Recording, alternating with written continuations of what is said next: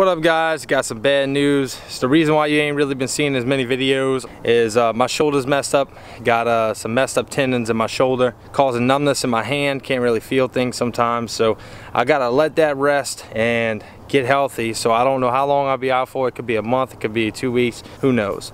But I got somebody very special who's got a lot of knowledge about fishing in general, and I'm about to introduce y'all to him in a minute. Alright guys, if y'all don't know who that is, you can follow him on Fishbrain. His name is Swampstampa. I'm going to put it on the screen right here or in the descriptions. That is George. He used to be a guide in Delacroix. Catch a lot of bass. Came in second twice in the City Park Bass Tournament and third once. Dude catches fish all the time. Just check out the Fishbrain. Y'all going to see him. But this is pretty much who you're going to be seeing for the time being on the channel. If y'all have seen him in the Stump City Sockeye video, I actually met him from YouTube. So. Well, I appreciate you having me take over time being, man, and do my best to help you, help spread my knowledge to the people that watch your channel.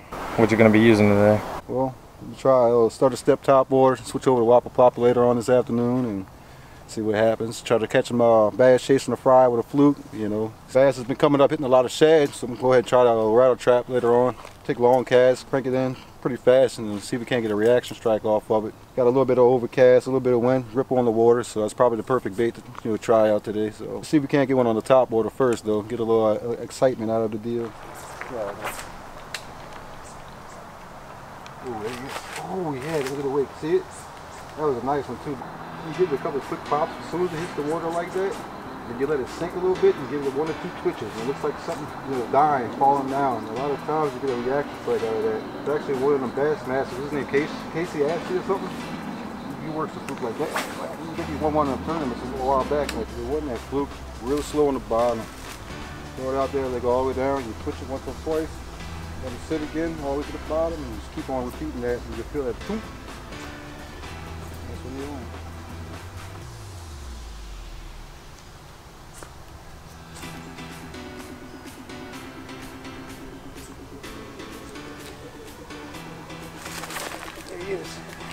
There you go.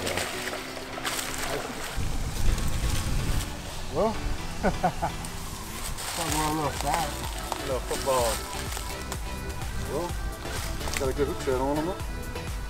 Perfect way to hook up a fluke, huh? That's it. That's how you work a fluke, huh? Yeah, you see it yourself, brother. There you go. People always complain about how the flukes tear off the line so easily, and they hate using them, this and that.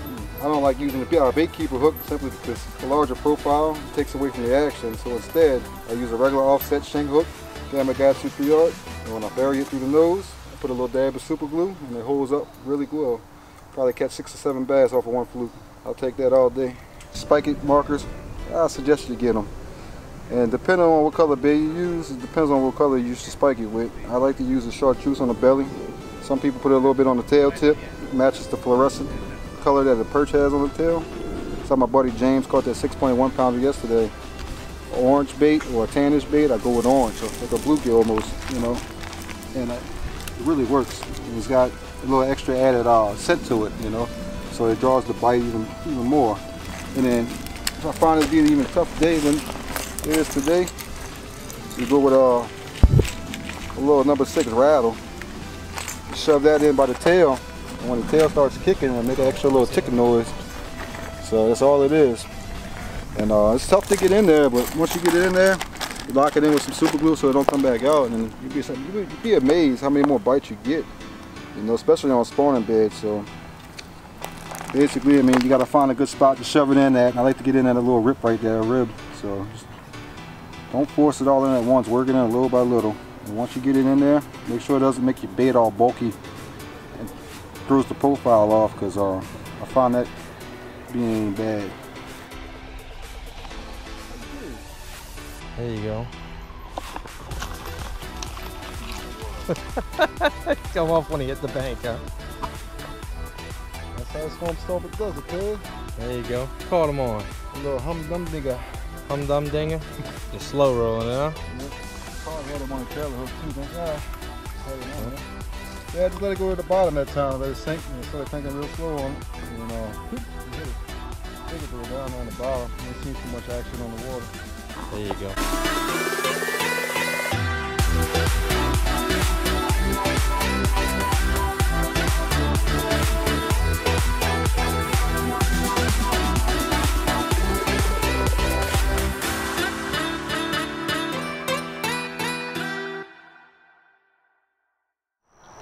Alright guys, well I hope y'all learned something, and hopefully y'all like George. George is a very, very, very good fisherman, knows a lot, can definitely offer y'all a lot to teach y'all, and hopefully we get one more frog blow up as he's throwing the sprinkler frog. Hopefully we can get another blow up. Been tough this afternoon. Had some blow ups, but nothing took it. A lot of garfish, so